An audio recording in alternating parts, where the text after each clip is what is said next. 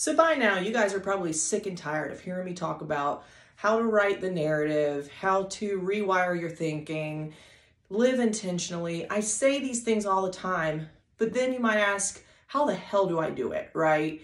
Sounds good in theory, sounds cool, sounds positive, but how the heck do I do this, right? Well, it's actually a little easier than you think. You just have to be really intentional about it. So on this video, I'm going to tell you 4 ways to get started with the process of living intentionally to create the life that you love. Okay? And the thing about these tricks is they're so easy that most of us make excuses not to do them. But if you can implement these tricks that I'm about to share with you in your daily life, there's no way your life's not going to change. There's just no way, because most of us live by default. And so what that means is we are victims of our circumstances. And we might not even know that we're victims of our circumstances, but we're so used to living in default that we don't know how to take the reins and live intentionally. So here are 4 tricks to get you started in that direction. The first one requires probably a little bit of meditation, especially if you're not used to this. But we first have to become the observer of our thoughts. We really have to have the ability to recognize when, say, we get upset, we react, we feel a certain way.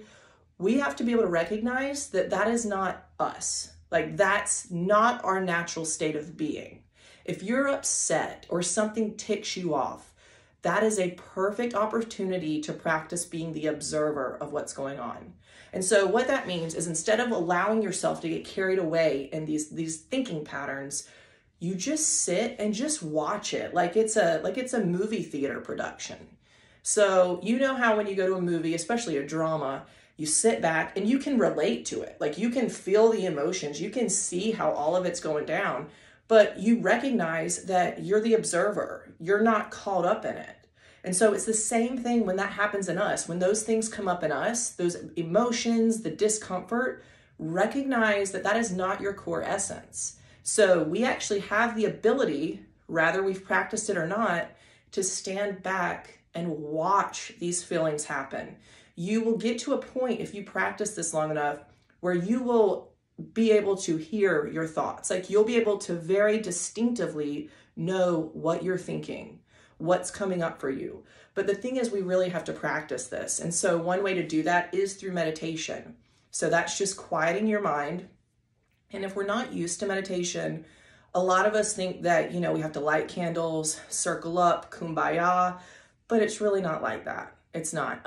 Meditation can be something as simple as sitting still, maybe closing your eyes and just breathing for 5 breaths, but putting your intentional focus solely on those breaths. Anything that takes thought away, that gets you solely focused on one thing, is a form of mindfulness and can be a meditation practice. So just keep that in mind moving forward. Busy moms, if you're washing the dishes, do this. Try not to wash the dishes, talk and feed the baby, look at something on the TV. Get rid of all of that. Just wash the dishes. Just wash the dishes. Yes, your child might come and interrupt you in a few minutes, but that's okay. Just get your mind back. That's actually a really good practice. If you can take your thoughts back to what you're doing after being distracted, that's a great practice for meditation, because it's going to happen regardless if we have actual distractions or not. We're going to have thoughts that come up that throw us off of our meditation. So the trick is to be able to focus solely on one thing. That's going to quiet our minds long enough to be able to separate our true essence from the world and the thoughts and the feelings and everything else jumping out at us, because that's not us. That's just our brain using symbols, using memory to protect us from future events. So step 1, become the observer. And once you do this, you'll be able to recognize thoughts that come up that aren't serving you anymore. For me personally, the thought that came up over and over when I first started practicing this is, gosh, I feel bad. That's like how I prefaced a lot of my thoughts. I would say, I feel so bad because I don't have time to spend with my son. I feel so bad because I got behind on work. I feel so bad because fill in the blank. And I realized that was a narrative that I was telling myself hundreds of times a day, is I feel bad. I feel bad. And even if you can just say that for like 5 minutes over and over, 5 times, you can feel it in your body how it drags you down. So I was walking around with that without even knowing it. I wouldn't have known that if I didn't learn how to become the observer. So step 1, become the observer. Once you do this and you start to really recognize the faulty thinking patterns, then you step into being able to reprogram. And that's the really cool part. And it gets a little cheesy too. So you guys might not believe in affirmations, or you might, but something that really empowers affirmations is if we use them. So making like a list once a year where we're like, you know, I am healthy, I am happy. That's not going to do shit. Like, I'm just being real with you.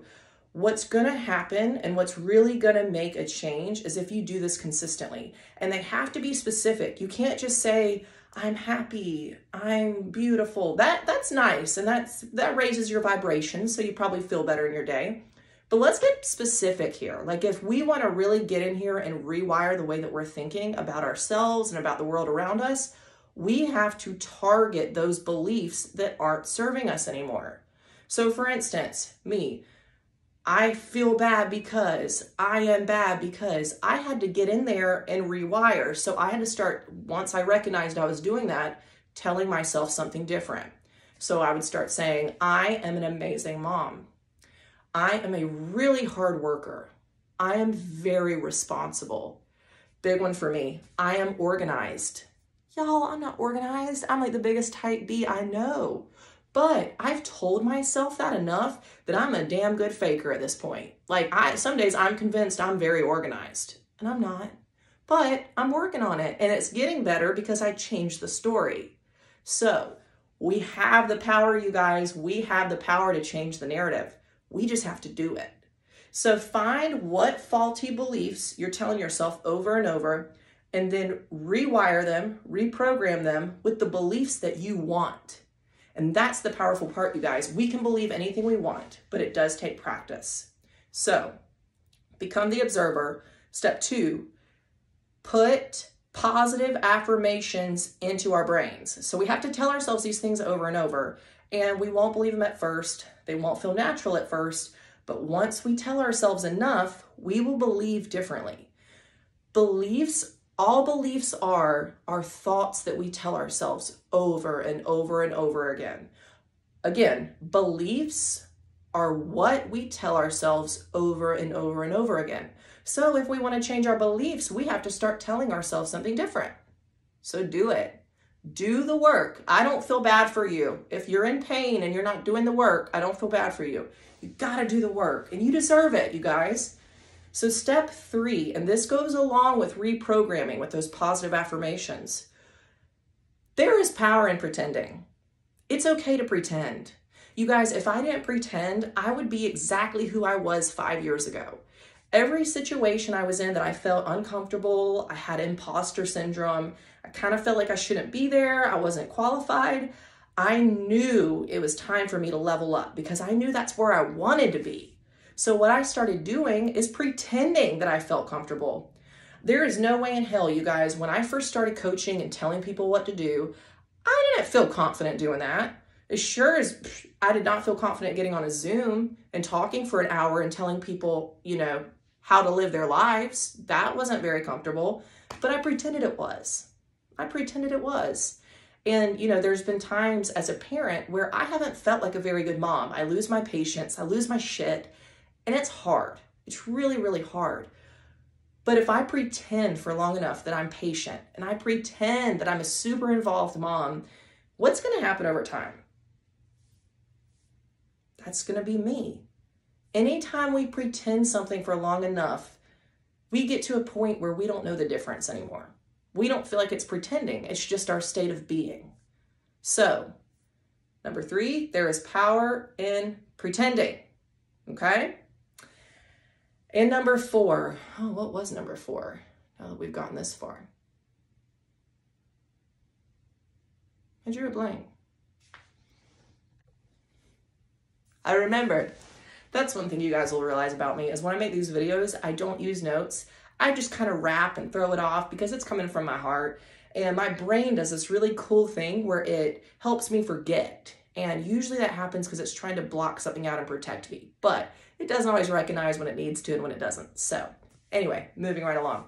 So number 4, if you are not yet walking in the shoes that you want to be walking in, if you find that you look outside of yourself a lot and you admire people around you, or you want what they have, or you wish you were different, let me tell you something. You can be whoever you want to be. You can embody the essence of whoever you want to. So 4th thing, do everything in alignment with what your future self wants. Everything. Search your heart. Give yourself space in your life to know where you want to be in a year, and stop putting limits on yourself. You can be anywhere. Anywhere. Just when you think you've thought too big, think bigger. You can be anywhere. So what you need to do is pretend or make decisions in a way that align with who that future person is. She or he is already there. They already exist. They're just in the future, so you haven't met with them yet, right? Take the linear concept of time out, okay? You're all there together. Your past self, your present self, your future self. Thank your past self for what it's done. It's really helped you a lot. It's kept you alive. Thank your present self for setting this intention, and respect your future self for knowing what's best for you.